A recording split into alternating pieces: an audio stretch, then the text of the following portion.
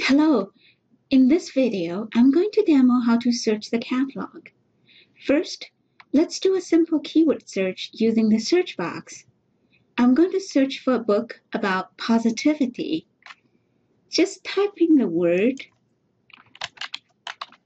positivity and click Go. I have 364 results. That's just too many to browse through.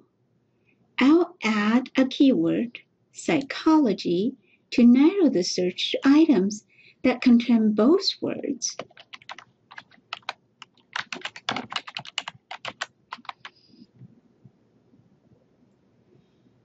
There are 58 results. The order of the words does not matter, as each word is searched on its own, then combined with a hidden Boolean AND. I can type in psychology, positivity,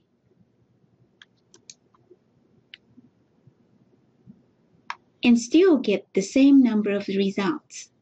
It is generally a good idea to start with one or two keywords.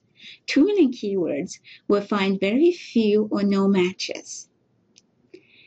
The result list shows me the title, author, and availability. It is sorted by relevance, which means that the best matches are up front.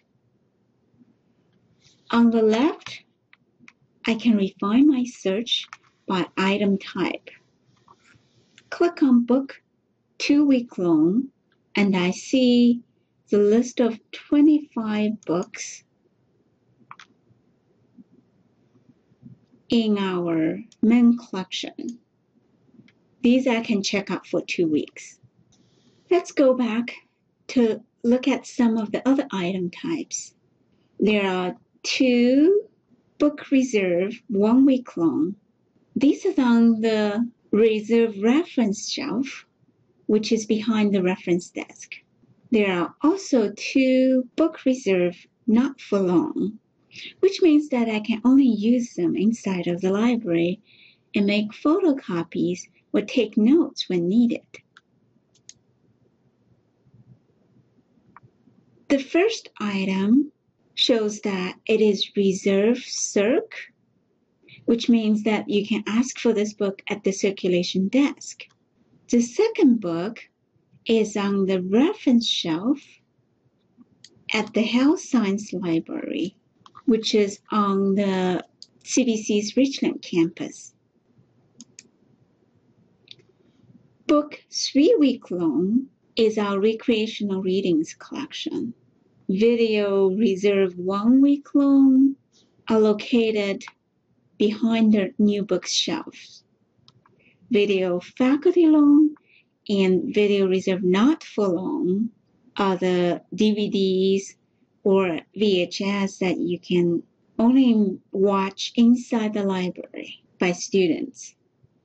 If I'm at home after the library has closed, I might want to click on Online to browse the 22 books. I can click on the Click to View link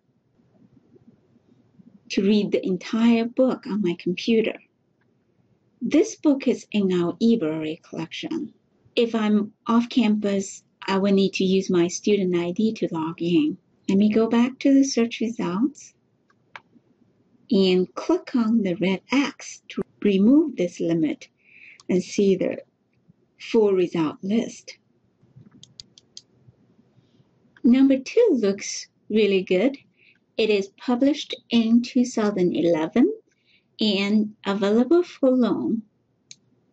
I'll click on the title to view more information. Here I can see that this book is on the subject of leadership, positive psychology, and organizational change. I can also take a look at the table of contents. If I want to preview this book, I can click on Google Preview. The holdings table shows that this is in the main collection.